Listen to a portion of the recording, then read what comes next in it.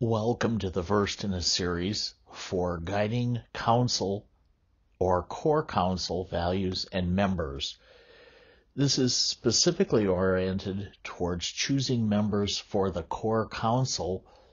They need to have shared values, knowledge of the system, and how to influence it for improvement.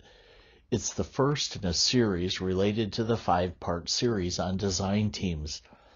And I will apologize in advance. This one is longer than the typical. Similar to design team members, guiding core council members have to be agents of change. They're agents of influence in a less direct way, but they become skilled at transformation of both themselves and their work, and they help direct the improvement of the whole system. They do this by working across processes, by guiding and directing and coaching others who are working in design teams. Considerations for selecting guiding council members are that they're people who ought to be focused by systemic outcomes. They need to be influence agents and systems thinkers. They need to be experienced in managing processes. They need to be change agents who are frustrated by the status quo and people who understand the customer experience. They need to be cooperators, not competitors. They need to be more about we than me. And listeners and learners, innovators and early adopters are especially valued, and they need to be trained in the science of improvement. They need to be people who are trustworthy and who trust others. It's especially critical that we realize that everybody coming to a guiding council may not be capable of all of these activities and behaviors at one time. It's a very rare selection, and sometimes guiding council members will come in and need to learn some of these key behaviors of influence.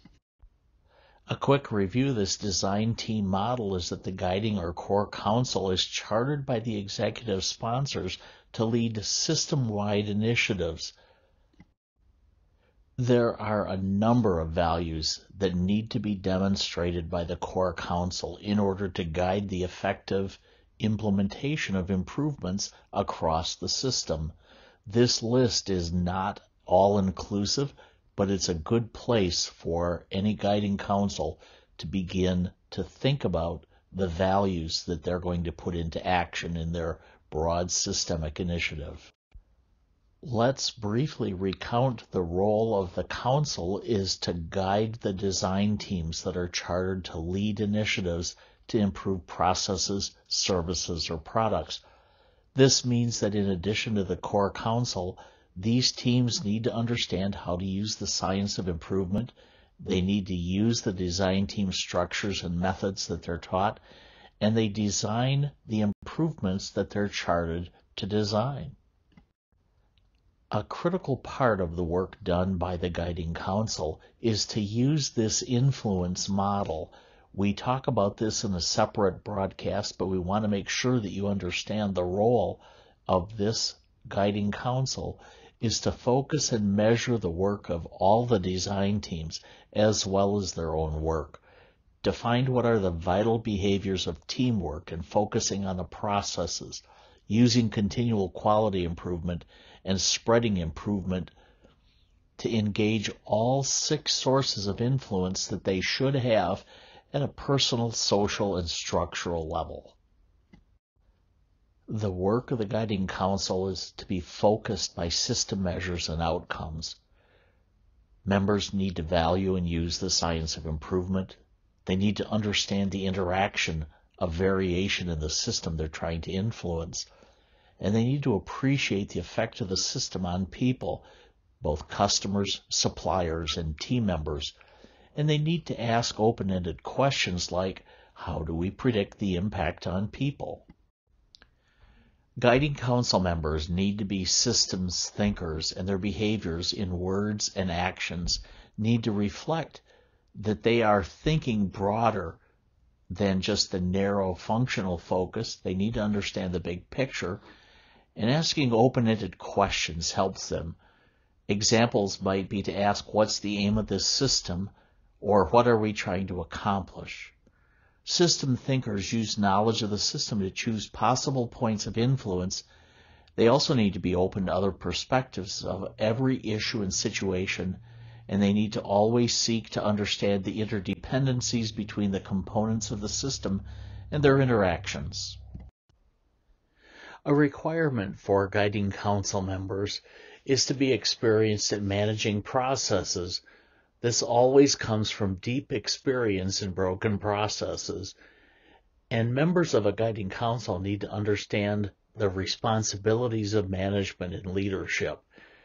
People who are subject matter experts in frontline services don't always understand management and leadership as two separate things that are both essential. So this is nothing against subject matter expertise because they are also vital, but not on a guiding council. It's important that the members of the guiding council deliver measurable evidence of improvement. They need to be focused on results of processes or outcomes from processes. They also need to think about the systemic or balancing measures that ensure we're not sub-optimizing the whole system by optimizing just a part. Council members also need to understand that processes deliver measurable outcomes, although some things are unknown and unknowable, and thus everything important is not measurable. Guiding council members need to be change agents. As we've talked about design team members needing to be change agents, there's a higher level of requirement for guiding council members. They need to see that scientific improvement requires theories tested by changes that come through the PDSA cycle. All improvement requires change, but not every change leads to improvement. The evidence of improvement is required, and that can only come from the science of improvement and the use of the PDSA cycle. Members of the guiding council need to be dissatisfied with the present system. They need to be the exact opposite of complacent, and they need to be active advocates for a better future. They also need to be people who understand the customer experience. The primary focus of the guiding council is on the system's impact on the customer. They pay the price first. A secondary focus is on the impacts of the system and changes in the system on the team of employees, managers, even executives as customers and stakeholders in the system. They each have different needs to be served. And last, the other stakeholders in the system need to be considered, as there are impacts on all the stakeholders in a system, even the communities in which you do business. As mentioned before, we need cooperators, not competitors. We need people who are willing to focus more on we than on me. We need to be directed by the aim and the purpose of the system, and guiding council members need to be disciplined in thinking, in communications, and methods. We use basic principles of team effectiveness, especially a focus on the situations or issues, not on the personalities in the system. We use the science of improvement to get the evidence we need that the changes we're making are actually improvements. It's really critical for guiding council members to learn to listen. They'll learn more by listening than by talking, and they need to ask open-ended questions and then listen for the answers. Silence can be a very useful tool to guiding council members, and we all know that learning comes from knowledge developed in PDSA cycles. Everything else is not scientific, it's not knowledge, it's taking somebody else's word for it. A critical and difficult part is unlearning some faulty notions. So this is why learners are very much appreciated as guiding council members. Also, we consider that innovators and early adopters are positive influencers of others. Together, they're going to be less than 15% of the people in the social system we're trying to improve. Improvements require diffusion across the system, and who better to help the spread than the guiding council and the innovators and early adopters in the system. Guiding council members also need to be trained in the science of improvement. They need to know how they know. This comes from learning continual quality improvement methods from people like Deming and Akoff. They need to understand design team methods are quite different than the usual team or committee or task force, or whatever you want to call it. Those methods are no longer appropriate for a modern business or enterprise. Design team methods can be learned from the work of Peter Schultes, Chris Argyris, and the spread methods that go with that come from people like Everett Rogers as well as Chris Argyris. This spreading of change and improvement is a really critical part of design team work, and the guiding council members need to know it better in order to coach people on design teams in how to do that. Another area from the science of improvement is problem solving and decision making. People like Kaoru Ishikawa with the cause and effect diagram, Peter Schultes with his work in teamwork and leadership, are critical people to understand their work in the science of improvement. And last but not least, systems thinking needs to be learned if it's not already present in members of the guiding council. Systems thinking can come from many sources. In particular, we refer to the work of Russell Akoff and De Bono. De Bono having some British perspective about how the human being brain works and how to think better about the problems we have to solve. Russell Akoff, very much a source from the 20th century on systems and systems thinking. Guiding council members need to be trustworthy, and they need to be able to trust others. There's absolutely no teamwork possible without trust among members of any team, and trust is built over time from shared experiences. Trust can be destroyed in an instant, and we all should recognize that it takes a very long time to build trust because most organizations are filled with fear, especially those that do not perform well.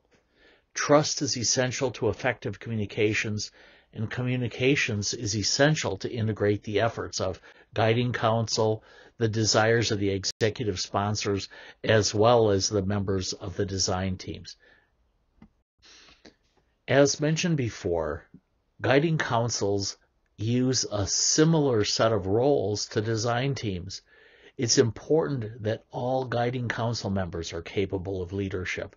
They all need to be people who want to make a difference in their work for the benefit of their customers. And there are 5 distinct roles in a guiding council: communications, teamwork, supplier, process, and customer are 5 separate roles that every member should eventually practice and learn how to practice very well. As with any team, the team size of a guiding council is very important.